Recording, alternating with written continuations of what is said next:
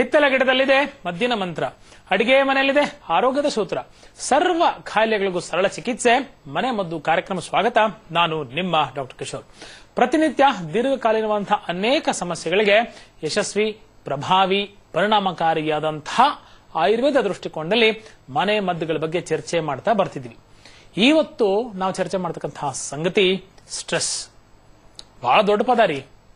Stress ಅಂದ ತಕ್ಷಣ ಮನೇಲಿರ್ತಕ್ಕಂಥ ಪುಟ್ಟ ಮಗುವಿನಿಂದ ಹಿಡಿದು ಇನ್ನೇನ್ ಸಾಯ್ತೀನಿ ಅಂತಕ್ಕಂಥ 100 ವರ್ಷದ ವ್ಯಕ್ತಿಗೂ ಕೂಡ ಸ್ಟ್ರೆಸ್ ಅಂತಕ್ಕಂಥ ಬೆಡಂಬೂತ ಇವತ್ತಿನ ಜನಮಾನಸದಲ್ಲಿ ಸಾಮಾನ್ಯವಾದಂತಹ ಆಡು ಭಾಷೆಯ ಪದ ಇರತಕ್ಕಂಥದ್ದು ಶೋಚನೀಯವೇ ಸರಿ ಅಂತಕ್ಕಂಥದ್ದು. ಡಿಸ್ಟ್ರೆಸ್ ಬೇರೆ, ಯೂ ಸ್ಟ್ರೆಸ್ ಬೇರೆ. ಒಳ್ಳೆ ಪಾಸಿಟಿವ್ ಆಂಗಲ್ ಅಲ್ಲಿ ಒಳ್ಳೆ ಫಿಸಿಕಲ್ ಸ್ಟ್ರೆಸ್, ಬೆಳಗಿಂದ ಸಾಯಂಕಾಲದವರೆಗೂ ಒಂದು 50 ಸಲ ಮೆಟ್ಲು ಹತ್ತಿ ಇಳಿಯೋದು ಅನಿವಾರ್ಯನಪ್ಪ ನನ್ನ ಕೆಲಸದಲ್ಲಿ.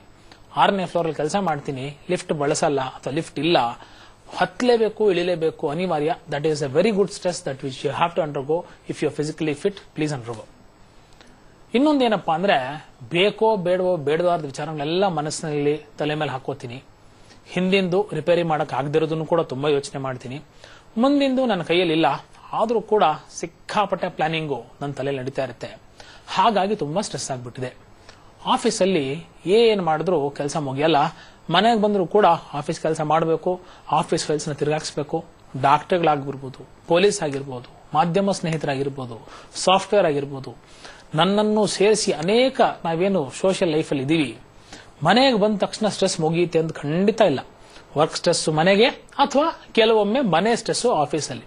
ಹಾಗಾಗಿ ನಮ್ಮ ವರ್ಕಿಂಗ್ ಪೊಟೆನ್ಶಿಯಾಲಿಟಿ ಅಥವಾ ಮನೆಯಲ್ಲಿ ಕಾಮಾಗಿರ್ತಕ್ಕಂತಹ ಪೀಸ್ಫುಲ್ ಅಟ್ಮಾಸ್ಫಿಯರ್ ಸಂಪೂರ್ಣವಾಗಿ ನಿರ್ನಾಮ ಆಗ್ತಕ್ಕಂತಹ ಸಂಗತಿಗಳು ಸರ್ವೇ ಸಾಮಾನ್ಯವಾಗಿ ನೋಡ್ತಿರ್ತೀವಿ.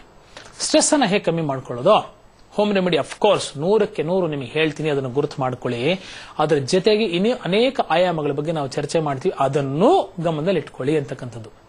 ಸ್ಟ್ರಾಬೆರಿ ನಮ್ಗೆ ಗೊತ್ತಲ್ರಿ, ಬಾಳೆಹಣ್ಣು ನಮ್ಗೆ ಗೊತ್ತು, ಮರಸೇಬ್ ನಮ್ಗೆ ಗೊತ್ತು. 3 ವಿಭಿನ್ನ ವಿಶೇಷವಾದಂತಹ ಕಾಂಬಿನೇಷನ್. ಇದನ್ನ ಜ್ಯೂಸ್ ಮಾಡ್ಕೊಂಡು ಕುಡಿದ್ಬಿಡೋದ ಸರ್? ನೋ, ಖಂಡಿತ ಅಲ್ಲ.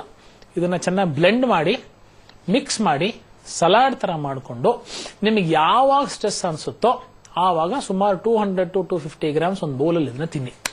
ಇಷ್ಟೇ ನೀವು ಮಾಡಬೇಕಾಗಿರೋದು. ಇದರಿಂದ ನೇರ ಸ್ಟ್ರೆಸ್ ಕಮ್ಮಿ ಆಗೋದಂತಲ್ಲ, ಸ್ಟ್ರೆಸ್ ಕಡಿಮೆ ಆಗಕ್ಕೆ ಪೂರಕವಾದಂತಹ ಆಹಾರ ದ್ರವ್ಯ. This is the point to B return in golden words and to B underlined. ಬಹಳ ಜನ ಏನ್ ಸರ್, ಒಂದು ಆಪಲ್ಲು, ಒಂದು ಸ್ಟ್ರಾಬೆರ್ರಿ, ಒಂದು ಮರಸೇಬ್ನ ತೊಗೊಂಡ್ಬಿಟ್ರೆ ಸ್ಟ್ರೆಸ್ ಕಮ್ಮಿ ಆಗುತ್ತಾ? ಒಂದು ಹಂತಕ್ಕೆ ಆಗುತ್ತೆ ಖಂಡಿತ. ಅನೇಕ ವಿಧವಾದಂತಹ ಫ್ರೀ ರ್ಯಾಡಿಕಲ್ಸ್ ಶರೀರದಿಂದ ನಮ್ಗೆ ಯಾವ ರೀತಿ ಅನುಕೂಲ ಆಗಬೇಕು ಆ ರೀತಿಯಲ್ಲಿ ಅದು ಕೆಲಸ ಮಾಡಿ ಇರಬೇಕಾಗ್ತಕ್ಕಂಥದ್ದು ಬೇಡವಾಗ್ತಕ್ಕಂಥದ್ದು ಹೋಗಿ ಒಂದು ಹಂತಕ್ಕೆ this helps to great extent. Second most important remedy ಏನ್ ಗೊತ್ತೇನ್ರಿ? ಸಿಂಪಲ್ ಕಾಟನ್ ಬತ್ತಿ ವರ್ತಿ ಮಾಡಿಕೊಂಡು ಹತ್ತಿಯನ್ನ ತುಪ್ಪದಲ್ಲಿ ಅದ್ಕೊಂಡು ಸುಮಾರು ಅರ್ಧ ಚಮಚ ತುಪ್ಪ ಹಾಕಿ ಅದನ್ನು ಕಂಟಿನ್ಯೂಸ್ ಆಗಿ ಸ್ಟೇರ್ ಮಾಡ್ದಾ ಇರಿ. 2 ರಿಂದ 6 ನಿಮಿಷ, ಮ್ಯಾಕ್ಸಿಮಮ್ 12 ರಿಂದ 18 ನಿಮಿಷವರೆಗೂ ನೀವು ಆ ತುಪ್ಪದ ದೀಪವನ್ನ ಅದನ್ನೇ ನಾವು ನೋಡ್ತಾ ಇದ್ರೆ ಸಾಕಷ್ಟು ರೀತಿಯಲ್ಲಿ ನಮ್ಮ ಚಿತ್ತೈಕಾಗ್ರತೆ, ಕಾನ್ಸಂಟ್ರೇಟಿವ್ ಲೆವೆಲ್ಸ್ ಅಂತ ಏನ್ ಕರಿತೀವಲ್ಲ, ಅದು ತುಂಬಾ ಚೆನ್ನಾಗಿ ಕೆಲಸ ಮಾಡುತ್ತೆ. ಯಾರಿಗೆ ಹೆಚ್ಚು ಲಾಭದಾಯಕ ಆಗುತ್ತಾ? ಎಸ್ಪೆಷಲಿ 10ನೇ ಕ್ಲಾಸ್ ಹುಡುಗರು, PUC ಹುಡುಗರು. ಬೆಳಗ್ಗೆ 6 ಗಂಟೆಗೆ ಎದ್ದು ಫ್ಯಾಕ್ಟ್ರಿಗೋ, ಆಫೀಸ್ಗೋ, ಸಾಫ್ಟ್ವೇರ್ಗೋ, ಡಾಕ್ಟರ್ಗೋ, ಡ್ರೈವಿಂಗೋ ಯಾವುದೋ ಒಂದು ಪ್ರೊಫೆಷನ್ ನಾವು ಹೋಗ್ತಿರ್ತೀವಿ. ಸಾಯಂಕಾಲ ಮನೆಗೆ ಬರೋಷ್ಟೊತ್ತಿಗೆ 7-8 ಗಂಟೆ ಆಗ್ಬಿಡುತ್ತೆ. ಬಂದ ತಕ್ಷಣ ಬಟ್ಟೆ ಕಿತ್ತು, ಕೂಗಾಡಿ, ಕಿರ್ಚಾಡಿ, ಅವ್ರ ಮೇಲೆ ಇವ್ರ ಮೇಲೆ ಎಲ್ಲ ಗಲಾಟೆ ದಾಂಧಲೆ ಮಾಡಿ ನಮಗೆ ನಾವು ಅತೃಪ್ತರಾಗಿ, ಅಸಂತುಷ್ಟರಾಗಿ ಕೂತ್ಕೊಂಡು ಕಾಫಿ ಕುಡಿದ್ಬಿಟ್ರೆ ಏನೋ ಒಂದು ಆವತ್ತಿನ ದಿನಚರಿಗೆ ಒಂದು ಫುಲ್ ಸ್ಟಾಪ್ ಅಂತ ಅನ್ಕೋತೀವಿ. ಅದ್ರ ಬದಲಿಗೆ ಬಂದ ತಕ್ಷಣ take A fresh luke warm water shower, ಉಗುರು ಬೆಚ್ಚಗಿರತಕ್ಕಂಥ ನೀರಲ್ಲಿ ಸ್ನಾನ ಮಾಡ್ತಕ್ಕಂಥದ್ದು. ಇದಾದ್ಮೇಲೆ ಪರಿಶುದ್ಧವಂತಹ ಬಟ್ಟೆ. ಇದ್ಯಾವುದು ಆಧ್ಯಾತ್ಮನೂ ಅಲ್ಲ, ಆದಿ ಭೌತಿಕವೂ ಅಲ್ಲ, ಪ್ರಾಕ್ಟಿಕಾಲಿಟಿ ಅಷ್ಟೇ ನಾನು ಮಾತಾಡ್ತಿರ್ಬೇಕು ಡಾಕ್ಟರ್ ಆಗಿ. ಅದ್ರ ಬಗ್ಗೆ ಮಾತಾಡ್ತಕ್ಕಂಥ ಅರ್ಹತೆ, ಯೋಗ್ಯತೆ ಎರಡೂ ನನಗಿಲ್ಲ. ಸಿಂಪಲ್ ಆಗಿ ಸ್ವಚ್ಛವಾದಂತಹ ಮನಸ್ಸು ಇರಬೇಕು ಅಂದ್ರೆ ಚೆನ್ನಾಗಿ ಸ್ನಾನ ಮಾಡಿ ಶುಭ್ರವಾಗಿರ್ತಕ್ಕಂಥ ಬಟ್ಟೆಯನ್ನು ಹಾಕೊಳ್ಳಿ. ಆ ಕ್ಯಾಂಡಲ್ನ ಸ್ಟೇರ್ ಮಾಡ್ತಾ ಬನ್ನಿ. 3 to 6 minutes minimum, 12 to 18 minutes maximum. ಏನು ಖರ್ಚಿಲ್ಲ, ಕಷ್ಟ ಇಲ್ಲ ರೀ. ಹೋದ್ರೆ 1 ಸ್ಪೂನ್ ತುಪ್ಪ, ಏನೇನಕ್ಕೋ ವೇಸ್ಟ್ ಮಾಡ್ತೀವಿ. 1 ಸ್ಪೂನ್ ತುಪ್ಪ ನಮ್ಮ ಕಾನ್ಸಂಟ್ರೇಷನ್, ನಮ್ಮ ಶಾಂತಿಯನ್ನು ಜಾಸ್ತಿ ಮಾಡುತ್ತೆ, ನೆಮ್ಮದಿಯನ್ನು ಕೊಡುತ್ತೆ, ನಮ್ಮ ಪಿತ್ತವನ್ನು ಕಂಟ್ರೋಲ್ ಮಾಡುತ್ತೆ, ನಮ್ಮ ಹೈಯರ್ ಮೆಂಟಲ್ ಆಕ್ಟಿವಿಟೀಸ್ ನ ಸ್ಟಿಮ್ಯುಲೇಟ್ ಮಾಡುತ್ತೆ, ಸ್ಟ್ರೆಸ್ ಅನ್ನ ಕಮ್ಮಿ ಮಾಡುತ್ತೆ. ಅಂದ್ರೆ ಡೆಫಿನೆಟ್ಲಿ ಇಟ್ಸ್ ಎ ವರ್ತಿ ಇನ್ವೆಸ್ಟ್ಮೆಂಟ್ ಅಲ್ವಾ? ಸಂಪೂರ್ಣವಾಗಿ ಬ್ಲ್ಯಾಕ್ ಆಗಿ ಅದನ್ನು ನೋಡಬೇಕು, ಅದನ್ನು ನೋಡ್ತಾ ಇದ್ದೀನಿ ಅಷ್ಟೇ.